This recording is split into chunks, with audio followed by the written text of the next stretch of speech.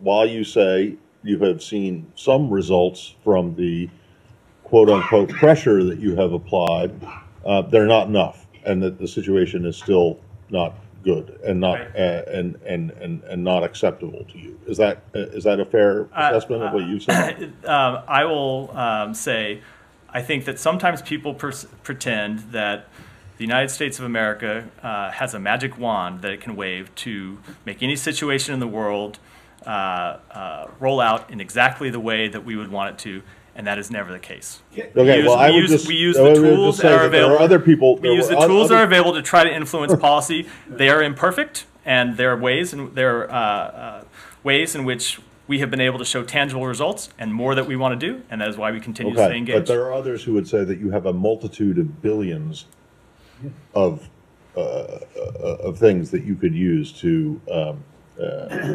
I'm aware.